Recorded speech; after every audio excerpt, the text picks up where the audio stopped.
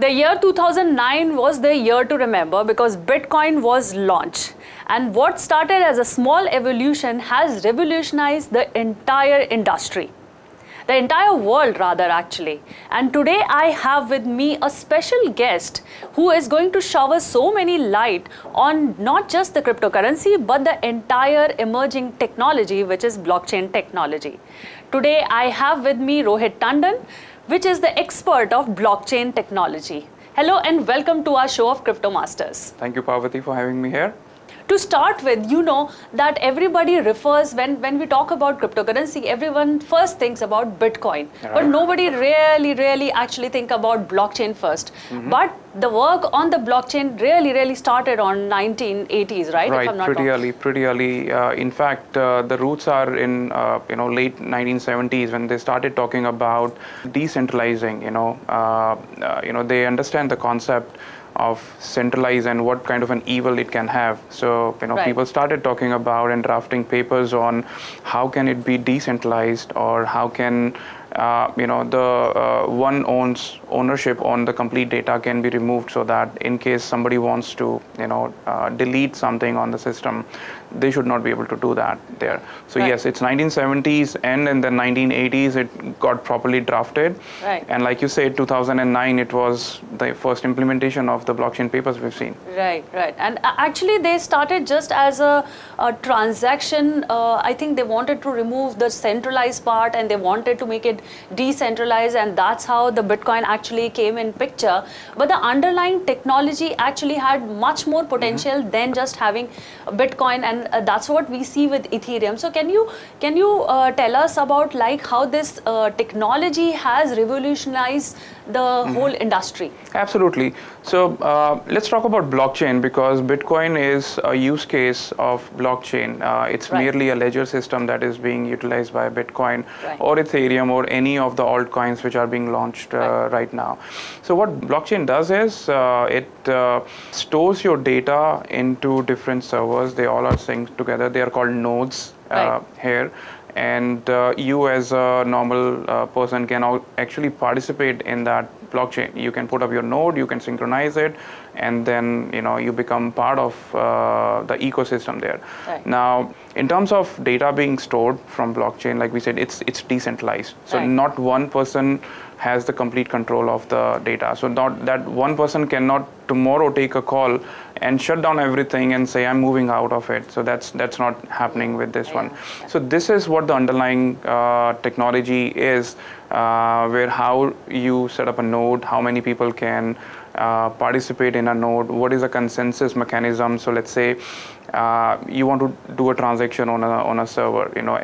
Majority of the servers have to nod yes, then only a transaction is executed on the network, and then it is stored. So that's one way to look at it.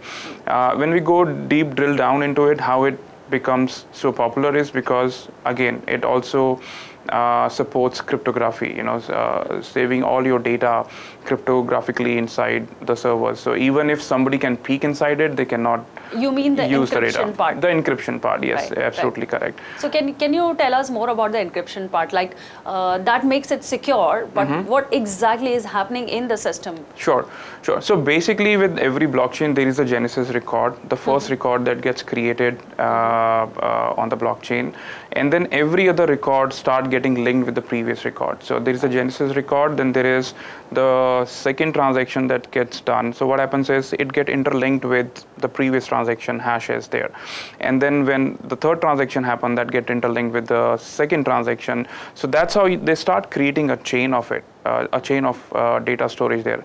That's why it is called blockchain, because it creates a block of a transaction and then it links that block with the previous block. So security wise, if somebody needs to hack, first thing is it's practically not possible, because somebody has to hack all the servers exactly at the same time, at the same millisecond on the system.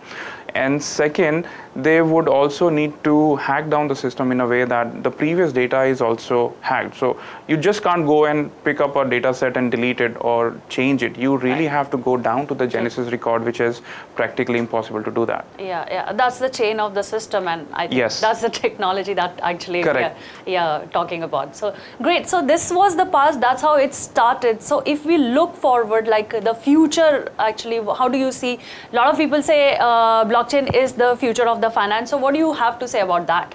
It is absolutely the future, because people are moving away from the old school banking system, where you have to, if you have to deposit money, you have to go to a bank and then you have to deposit the money over there. They will charge you some bit of fees, whether you are paying cash or you are transacting. Like we have seen, whether you make NFTs or RTGS or check transfer. Now check transfer is free. I mean, of course, there used to be a charge as well. You write a check, it gets bounced there, you pay money to the banking there. So everything was centralized with the banks. You were dependent on banks. So if the bank is not open, you really cannot do much. You cannot take out your money. Today we do have ATMs, but what if there is, the ATM is out of money? You really have to wait for bank to fill that ATM, and then you can withdraw the money over there. The DeFi, the decentralized finance, there we have. I can send you money immediately, and it doesn't really need to come from from my bank to another bank to another bank, and then there is a central there is no central authority actually to approve it or to intervene. Correct, because I am sending it directly to you, straight away to your wallet. It's like you are giving me the money, okay, Parvati, take this money, and I just take it. And you just take it. You don't really have to go through the multiple So it's actually that simple. It is pretty much simple. I just need your wallet address. So there is something called wallet, which stores. So basically, wallet is something which is reading the data from the blockchain over your account, and then it is showing what balance you have. So it doesn't really store. People say that wallets are storing the currencies, but it is actually reading a blockchain and then showing your account details over there. It's like everything is being stored in the blockchain there, and in that it has an address, your wallet address, and then all I need is your wallet, just like your bank account number. But with bank account number, I need your bank details, your IFSC code. And you have to register with the bank and stuff. Register with the bank and everything. This is all quick. And they control your money. And they control your money. And then they earn on top of your money. They do. So here we are earning from the money, isn't it? Yes, you can actually use your funds to yield, to lend your money to different people. You can earn interest on top of your holding straight away, rather than going to a bank and they deciding whether they want to give you 6% on fixed deposits, 5% on fixed deposit. In here, you and me together can talk about short-term finance, long-term finance, what kind of interest rate would I charge or you charge if I take money from you, and then everything is being done through smart contracts. So it's not between you and me, two people talking. Everything what we discuss will be put into a smart contract, will be deployed onto the blockchain, and then that smart contract executes. So it's like black and white, zeros and one. There is no gray area over there. There will be a time limit. You pay me my money back, I pay your collaterals back. It's very simple there. And it stays there forever. And it stays there forever. So nobody can say, the banks are getting shut. So nobody can say, okay, this money, it's getting shut, so you are not going to get it. Correct. We have seen in banking industry, some banks get closed down and other banks buy them out, and then they do the transition phase here and everything, and then it's their call. So we also see in quite recent times with this war that has brought.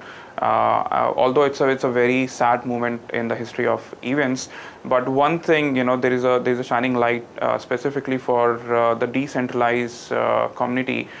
We saw that when Russia is invading Ukraine, their funds were being held by many countries there. US. I mean, there were US, there were European countries, they were doing that, and but what kept them going was the decentralized? The cryptos. People could still transfer money from their wallet, because you really cannot control the blockchain or the crypto community there. No, you cannot. At max, somebody can shut down the servers within that geographical region, but they cannot go and tell 20,000 or 100,000 people to shut down their servers out of their jurisdiction. They can just control US and their states. Thank you so much for being in the studio. Thank you so much, Rohit, for taking your time out and speaking to us, sharing your views. I'm so enlightened and I'm so happy, and actually I'm looking forward for more detailed chats, okay, in future, so that we talk more in deep about the technology. Thank you for having me here. Yeah, so that's a commitment I want from your side. Absolutely. Yeah. Call me anytime. Wonderful, wonderful. So this was a wonderful chat on Crypto Masters. I'm your host, Parvati Nirvan, signing off for now, and I'm soon going to join you again with more and more guests on blockchain technology. Thank you so much. Have a good time.